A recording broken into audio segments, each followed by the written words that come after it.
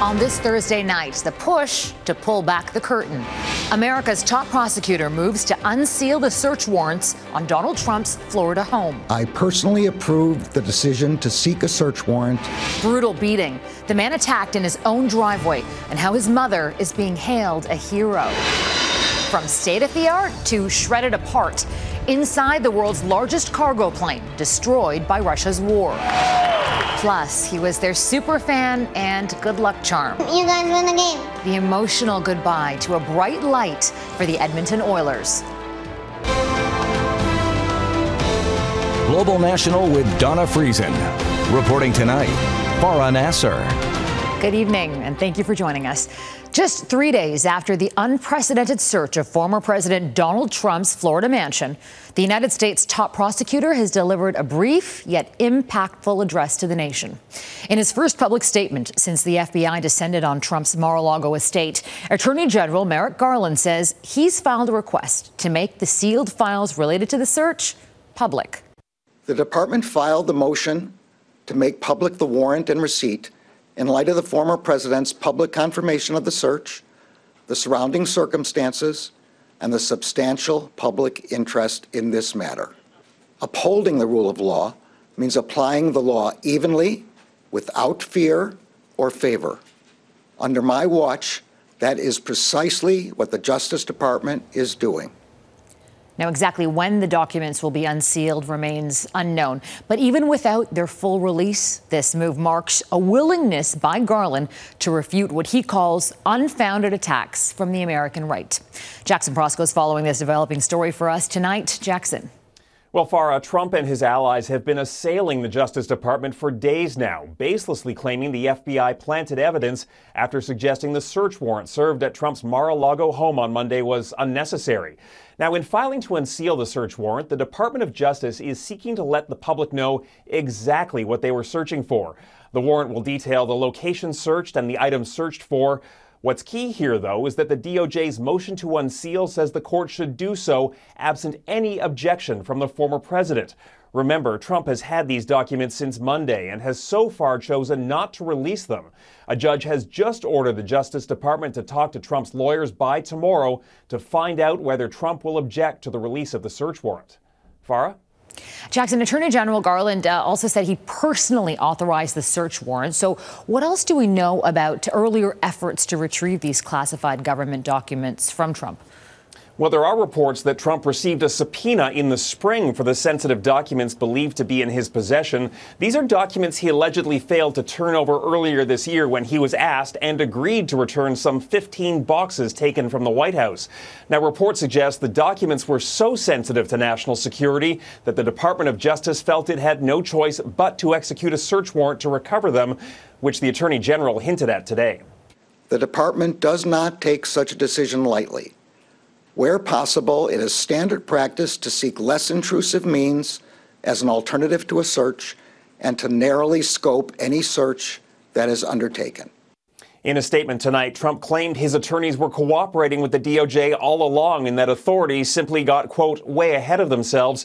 But Farah, he did not say whether he will oppose unsealing the warrant. Jackson Proskow in Washington. Thank you, Jackson. Police in Ohio say they shot and killed a suspect who allegedly tried to break into the FBI office in Cincinnati. Investigators say the armed man approached the visitor screening area but took off when confronted by agents. The suspect, who was wearing body armor, abandoned his car on a country road, leading to an hour-long standoff with police. There are reports that the suspect may have had ties to the January 6th attack on the Capitol. U.S. officials say the Canadian at the center of this week's Amber Alert entered the States illegally by driving through a barbed wire fence. Officials say Benjamin Martin Moore, a convicted sex offender, crossed the Saskatchewan-Montana border with a woman and her 2 children. U.S. Border Patrol agents found a cut fence and alerted RCMP.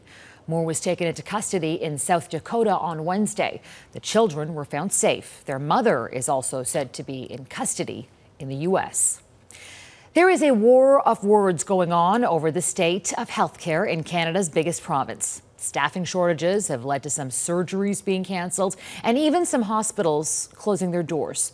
Frontline workers say the system is in crisis. But as Mike Drolet reports, Ontario's health minister doesn't see it that way. Ontario's health minister had to see this coming. Question after question about staff shortages in hospitals. My question to the Minister of Health. Reflect on what it would be like to be unable to breathe. How many hours will Londoners have to wait? And whether the government was looking to privatization as a solution. No, no, no. Talking to reporters, an embattled Sylvia Jones acknowledged staffing is an issue, but bristled at the use of the word crisis. Let's be clear, there is not a crumbling system in the province of Ontario. The issue came to a head this past weekend, with 2 Ottawa hospitals having to temporarily close their ERs. A similar situation is playing out in Clinton, Ontario, which was forced to shut the doors to its ER today. An accident can happen at any time, and if it's not available, it could be life or death. When it reopens Friday, it will have limited hours. We're running at about half the nurses that we need to open this department on a 24-hour basis. So it's really concerning. The pressures are significant. The burnout is an issue and a concern for us. The wellness of our team, major issue. So we make these decisions, obviously not lightly, but they're right. For weeks now, Catherine Hoy of the Ontario Nurses Association has been traveling around the province to see the situation firsthand. She has no qualms about calling it a crisis. My phone blows up day and night, surgeries being cancelled.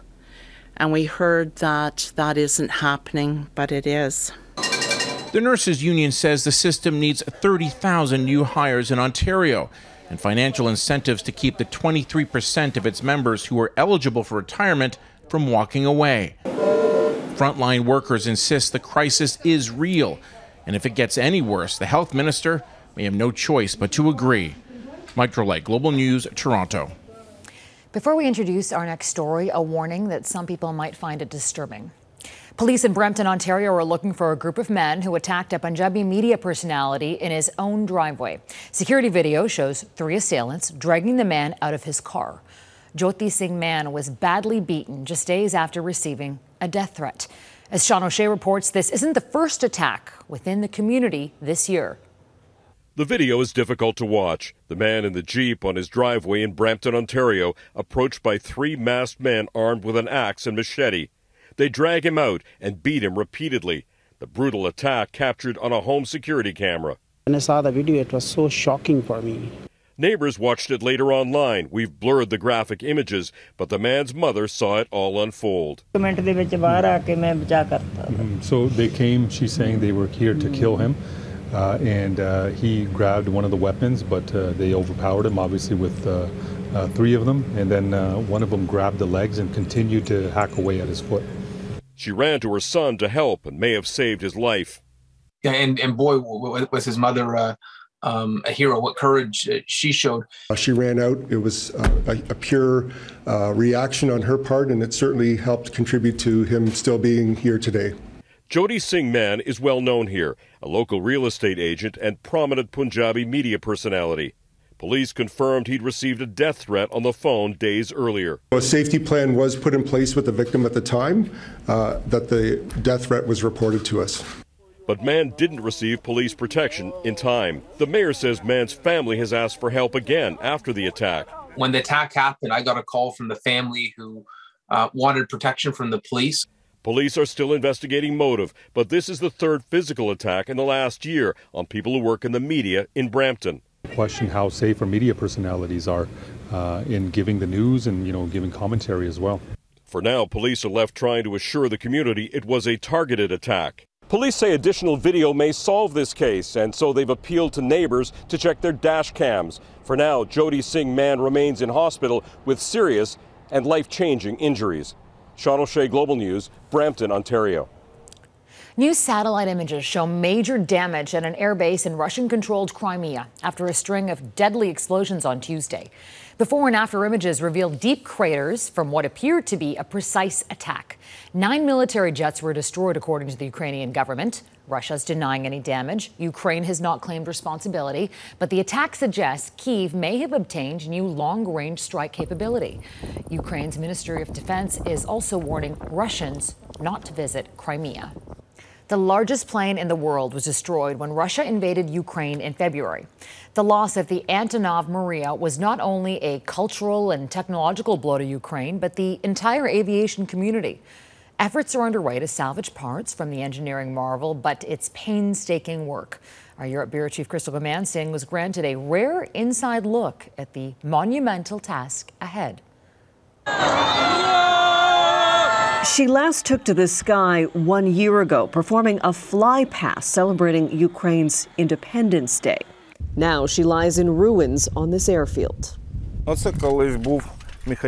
Vladimir Smooth scours the wreckage for recognizable pieces of the Maria, the plane that made Antonov a world-famous aviation company. The gigantic plane lies in sections, and staff are scattered around salvaging parts. Along with the Antonov spokesperson, Global News was granted a rare view from inside. He says, I just came here for the first time. The sight is overwhelming. The Maria was the world's largest cargo plane, holding more than 100 world records, including the heaviest payload ever lifted. Employees do not really like to be photographed in front of the background of the destroyed Maria. The rebuilding effort is underway. It's a priority for the company and the nation. But what happened at this site is under investigation by Ukrainian authorities. Russian forces targeted the Antonov airport on day one of the invasion. The helicopters flew at extremely low altitudes, rose from behind the forest belt, and opened fire on the objects of the Antonov airport. As he watched paratroopers drop onto the airfield, he gave the order to return fire. When I see all destroyed Russian equipment, it makes me happy. The Ukrainians, he says, were dominated from the air. Without artillery support, they were soon outnumbered and forced to pull back. The Maria was just one of the casualties of the fierce and bloody battle that raged here for weeks. Ukraine eventually reclaimed the area. We were not prepared for war. They figured some missile strikes were possible, but not an invasion of the airfield. Widely shared video shows Russian forces seizing the airport and all of the buildings. But for this longtime employee, the video isn't necessary. He was there that day. Is that this building? So those staircase, that staircase, is that staircase? Yes. It's believed the goal was to create a Russian base within striking distance of Kyiv. The main administration building here at the airport is pretty much destroyed. This was the air traffic control tower. As you can see, there's really not much left of any of it.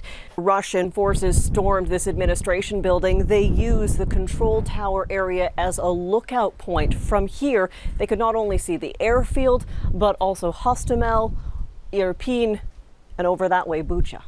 As Russian forces arrived, civilians nearby suffered tremendously as Russians were unable to push forward to the capital.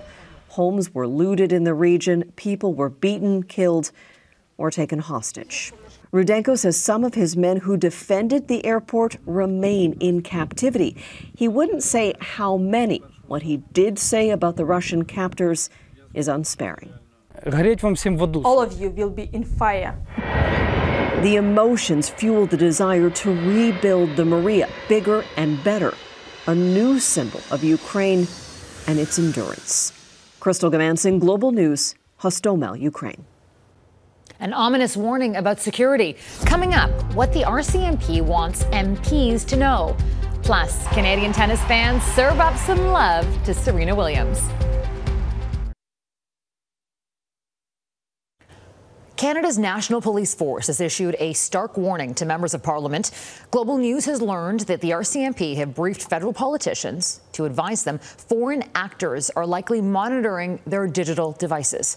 Our Ottawa Bureau Chief Mercedes Stevenson has been digging into this, and she joins us now with the latest. Mercedes, what do we know about the threat to politicians? So, Farah, we got curious about this after we heard the RCMP speaking at a committee earlier this week, talking about the ability the RCMP has to turn on the camera or the microphone on Canadian cell phones in criminal investigations. And we started to wonder, well, if the RCMP could do that, could someone else do that? What about our politicians? And we heard from a senior RCMP official there who said they have told politicians this could be a threat. So we asked the RCMP what they're doing to protect parliamentarians. And here's what they told us. They said that on an ad hoc basis, basis. In the past, or when requested, the RCMP has provided parliamentarians with briefings regarding the vulnerabilities of wireless technologies and smart devices. They said that these investigations are multifaceted and could or would include investigation of foreign surveillance efforts of various types. They wouldn't specify what states they're worried about, but a lot of experts say Russia and China for two examples, and they also wouldn't tell us whether they've actually found spyware on any parliamentarians' phones, but it is certainly something they're saying is a significant concern for them. Okay, coming back to Canada, Mercedes, do we know if any other agencies are using similar techniques on Canadians? Well, that's the next big question. If we know about the RCMP, but we didn't before, who else is using it? We talked to the Public Safety Minister, Marco Mendicino, today and asked him why this technology is being used at all and if he's comfortable with it. Here's what he told us. Look, these investigative techniques, which are deployed by law enforcement, are necessary given the new sophisticated lengths to which organized crime are using encryption techniques and other sophisticated technologies to avoid being detected. So that is the minister defending it. We asked CSIS, Canada's spy agency, if they're using this. In a statement, they told us they take privacy considerations very seriously and that robust safeguards are set in place to ensure Canadians' rights and freedoms. They also said that they use a variety of investigative techniques, but they wouldn't tell us specifically whether or not they use this one or whether or not there has been a privacy investigation into whether or not the use of any potential technologies like this breach Canadians' privacy rules. Okay, Mercedes Stevenson, thank you. Yep, that's a tornado on fire. Ahead, a look at more raging wildfires in California.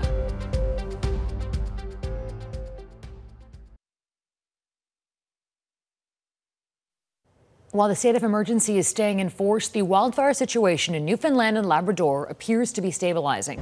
Fire crews say the Paradise-like fire hasn't grown over the past day, and while the Bay d'Espire fire has shrunk, a change in wind is allowing for ground crews to safely tackle the flames. Up until now, most of the attacks on the fires came from planes and helicopters. The improved conditions are allowing for the major highway through the area to remain open, but drivers are being warned smoke from the fires could limit visibility. And across large parts of southern British Columbia, all eyes are on the skies as forecast storms could bring lightning strikes and spark new fires. Fire crews are getting the upper hand on the Carameus Creek fire, and evacuation orders for 54 homes have now been rescinded, but nearly 500 families are still out of their homes. All the smoke has now prompted a special air quality statement for the Okanagan Valley. At the same time, one of the major highway routes through the BC interior was closed after a mudslide caused by a sudden rainstorm. The mud and debris blocked a section of the Trans-Canada between Lytton and Spence's Bridge, an area where there have been multiple wildfires over the past few summers. Crews are on scene working to clear the mud and reopen the route. A brush fire that erupted in California grew so fast, its heat and wind generated a smoke-nado. The fire broke out south of Bakersfield and quickly engulfed more than 40 hectares. At its height, more than 200 firefighters were working to put it out. The cause of the brush fire is still under investigation, but crews say it's already 80% contained. Remembering the biggest little Oilers fan. Next, how 6-year-old Ben Stelter inspired the hockey world.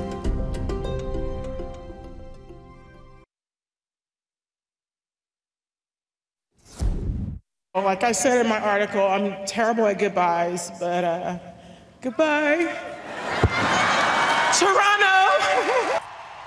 That's tennis legend Serena Williams with heartfelt goodbyes to a standing ovation at the National Bank Open in Toronto last night, after wrapping up her final match on Canadian soil. The sports icon recently announced she's retiring after she competes at the U.S. Open in a few weeks. Williams received a few retirement gifts on her way out of the sixth, though. She and her daughter were both given Maple Leafs and Raptors jerseys.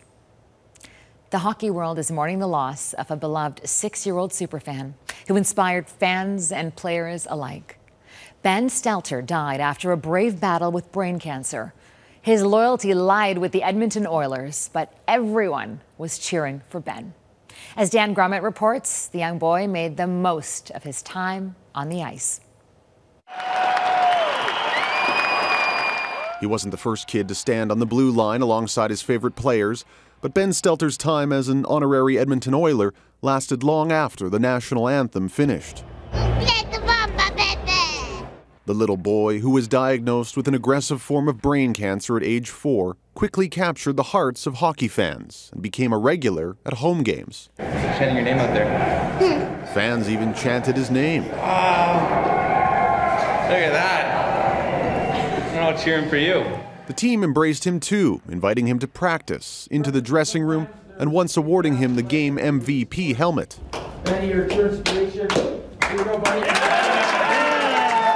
It didn't hurt he was a good luck charm. The Oilers would go the rest of the regular season undefeated with Ben in the building.